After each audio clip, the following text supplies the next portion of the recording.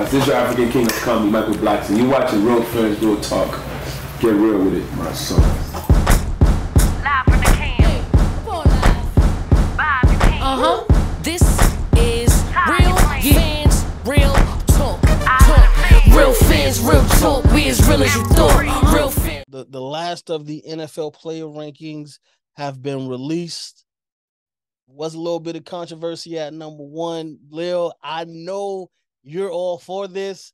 I know you probably was one of the voters who voted for Tom Brady to get the number one spot. But he did edge out Aaron Donald for the number one spot. Moved up 6 spots because last year he was 7th on the list. I'm gonna let you go first because you be more gung-ho than me about Tom Brady. So I'm gonna let you go first. Did Tom Brady deserve the number one spot?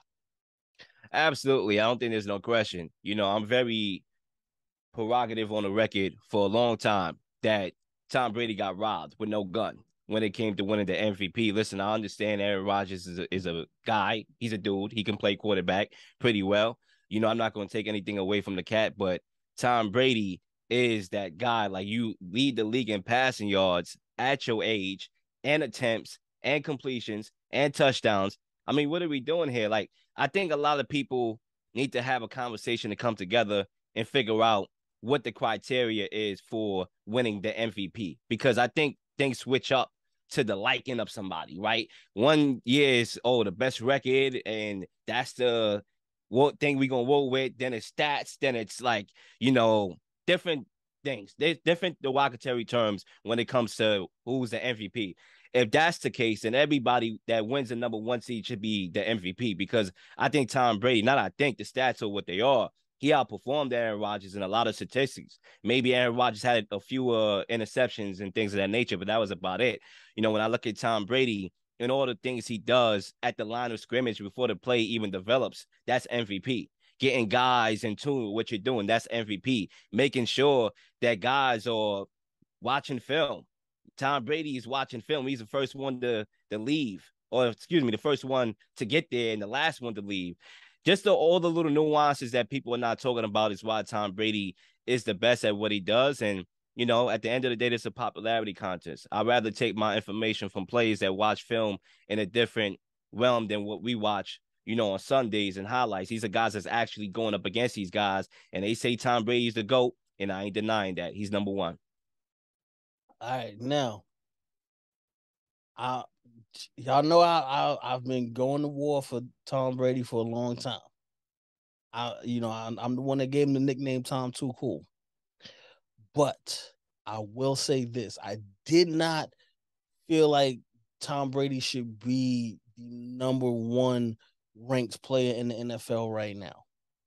I know you mentioned the stats; numbers was slightly better in a couple of categories. He also played a couple more games than Aaron Rodgers last season, so that kind of accommodates for that. But even with that, I mean, far less turnovers from Aaron Rodgers, though. Four interceptions to 12 from Tom Brady. My biggest thing, with the pick for number one, because actually, to be honest with you, I thought Aaron Donald should have been ranked number one this year. My issue with it is as good as Tom Brady was, he's another year older. And I know people been talking about Tom Brady's age for probably the past 10 years now, but it's hard for me to push him ahead just in the rankings of Aaron Rodgers, just because, I mean, coming off of back-to-back MVPs, I just felt like this was another one of those, all right, it's Tom Brady, let's just put him up there because he came back out of retirement, and let's make Tom Brady the number one guy. And I was talking to my cousin yesterday about this, and he's also a huge Tom Brady fan. And I was saying that, if the Buccaneers had won the Super Bowl last year and they put him as the number one rated player in NFL, I would have no problem with it. You know what I mean? But I can't give him the number one spot this season, just because, again, I mean, listen, however you want to call it, there was one MVP and his name was Aaron Rodgers. So He's younger than Tom Brady. Tom Brady also has a way better offensive line than Aaron Rodgers has, and he also has way better weapons than Aaron Rodgers had. Outside of Devontae Adams last season, I mean, once you take him out of the equation, you got Mike Evans, Godwin, you had Antonio Brown out there for a little while, Gronkowski, you know what I mean? Fournette, like there's just so many weapons for Tom Brady.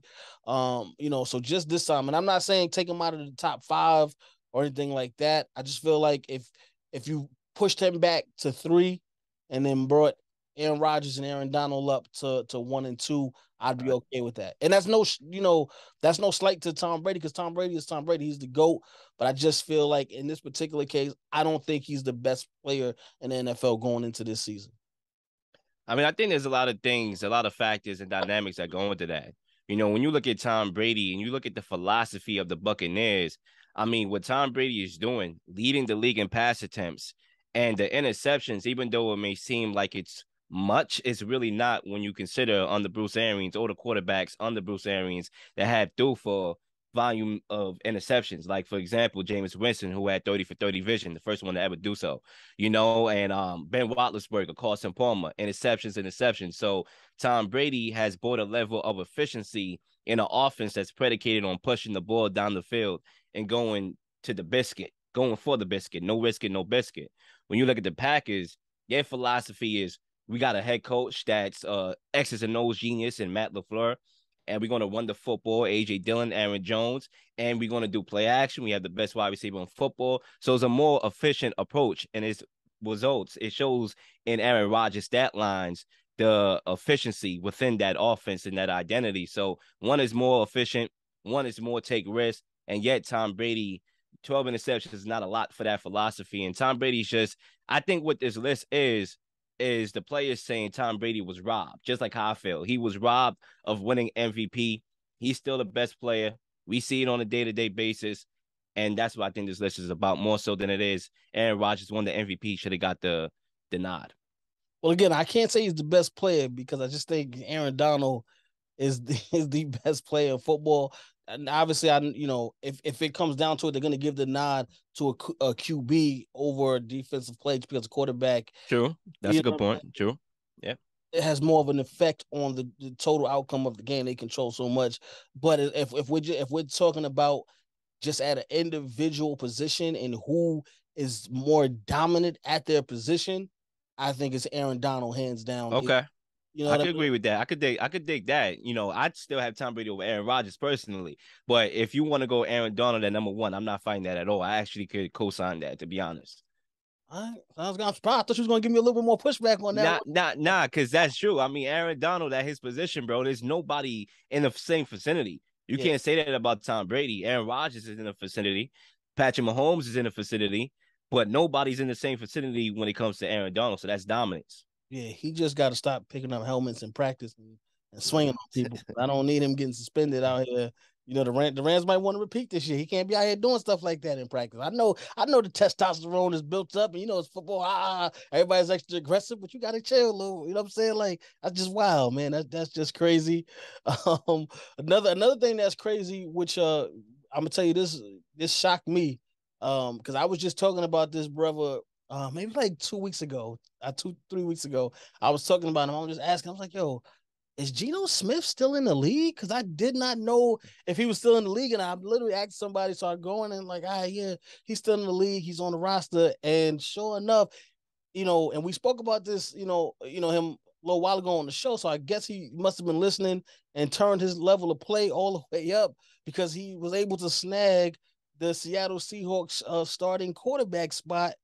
And, for me not even realizing he was in the league 3 weeks ago, that's a hell of an accomplishment, man. I mean, it is. But, how could I be nice here? I'm in a good mood today, sort of. So, I think when you talk about Seattle, bro, I never knew why they traded Russell Wilson. I understand there was a philosophy war that was going on with Russell Wilson and Pete Carroll. But at the same time, Russell Wilson is your quarterback. You don't got to trade him. When you trade a guy like Russell Wilson, you're committing to a full rebuild process and trying to find that next guy. And that's exactly what they're doing with their draft picks. Kenneth Walker, you got with Sharp Penny, they're going to run the football. and just try to do what they did before with Russell Wilson when he came into that Legion of Boom or Doom, whatever, one of those. I think it was Doom, Legion of Doom in the running game, and ease the Legion of Boom and ease the quarterback into a situation where he's not actually do a lot and win a Super Bowl in the process. I think that's what they're trying to do. But lo and behold, Geno Smith is just a placeholder. I don't think that's the guy going forward. I think he'll be the guy for this year, probably half the season. And I see Drew Lock coming in because I think Drew Lock has a level of explosiveness to him. He can't, sometimes he try to play hero ball too much. That's his problem. It was evident in the preseason game, especially the last one. He'll throw a bomb and you're like, yo, that's a pretty neat throw. That's a God-gifted throw. I can't see too many quarterbacks out here that's making that throw. And then the next play here come with the foolishness, with the forcing the ball into a tight window that's not there. And it's an interception, not reading the safety off. Interception. So I think eventually they'll rock with Geno. Then they realize that, all right, let's see what the Drew Lock guy has because he's still a young guy. So maybe we can see if there's upside and just throw him in there, ease him in there, and then they'll try to go, bottom out and try to get their real quarterback of the future, maybe a C.J. Stroud from Ohio State or a guy like Bryce Young from Alabama. Roll Tide. I agree. I do feel like it's a placeholder. Again, for reasons we spoke about earlier in the show, I'm happy that we got another brother starting that quarterback in this league. Geno worked hard, I guess, and got him a second chance. So I'm excited for him. I agree with you as far as Drew Lock taking over. If Geno starts off the season slow, which kind of sucks because they did lose, a couple of key pieces from last season. You know what I mean? So we got to see how this goes. I do feel like, and for you guys at home that picked up Rashard Penny, I think it's a good pickup for fantasy football purposes because he played really well last season. Hopefully that'll help out Geno Smith, having him, running the football if he can pick up from where he left off last season. But I do think they are looking for their quarterback of the future. There ain't no Legion of Boom no more. Shout out to former guest Super Bowl champion Walter Thurman, who was a member of that Legion of Boom Seattle Seahawks team. You know what I mean? They not that no more. They ain't that no more. This is kind of like the new Seattle coming into play. If Geno can hold on, who knows? I can't say he was able to get the starting job. Who knows how he does this season? Maybe he does hold on to the starting job this season.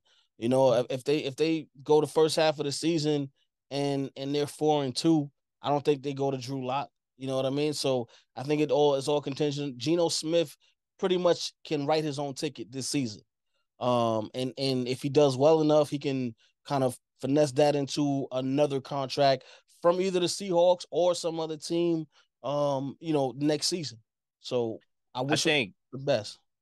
I think for Seattle, I actually think they're making the right decision as far as just building it back up, full rebuild mode, because a lot of people don't want to commit to the rebuild. When you're spoiled for winning championships and get into Super Bowls, it's hard to look in the mirror and say, all right, we got to bottom out. We try to compete. You see what the Colts are doing. I don't think the Colts are in a good position, kind of. Like I'm in the middle because they have a guy in Matt Ryan that's an upgrade from Wentz. But every year, it's trade a pick for a quarterback, trade a pick for a quarterback. It's like those are assets that you're using and you're not even winning a championship. You might as well try to bottom out and try to go full rebuild. Now, they got a championship roster, so it's hard to say that. But at least right now with Seattle just bottoming out, even though they didn't have to, they had a quarterback.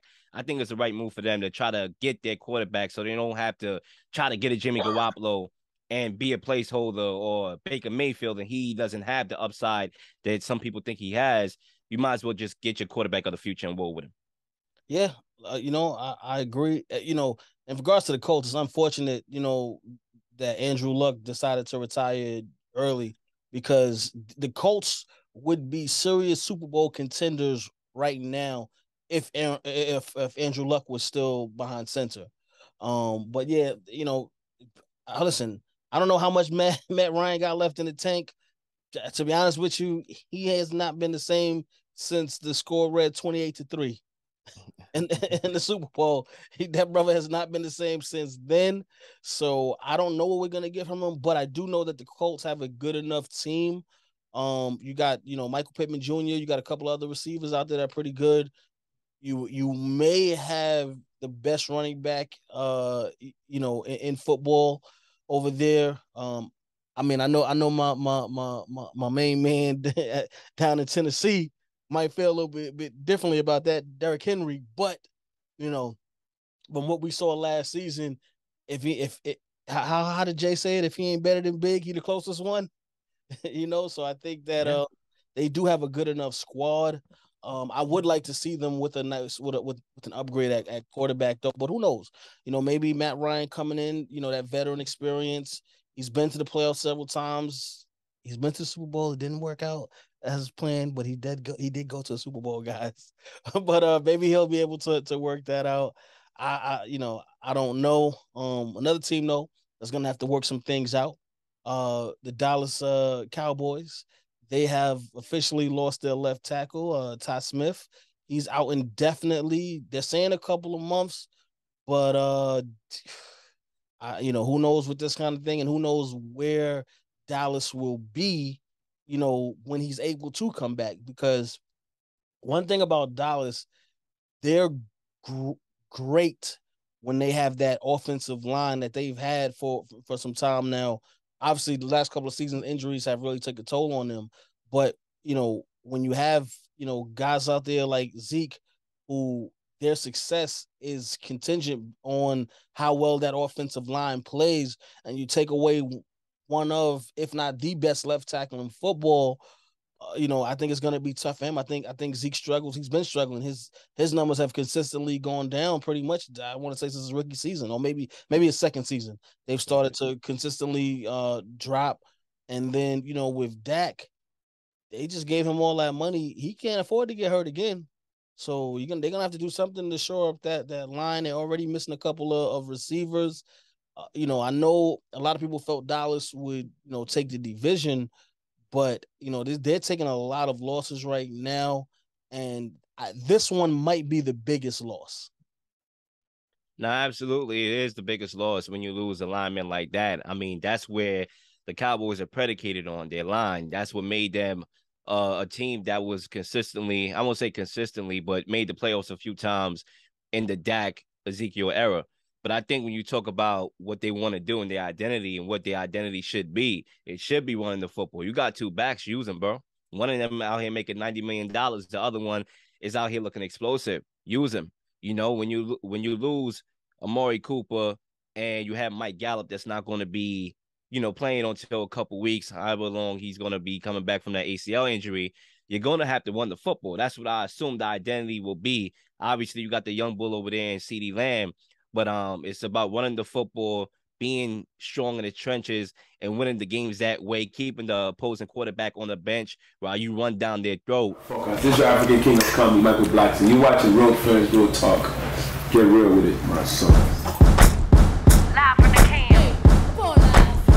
Vibe you can. This is Real Fans, Real Talk.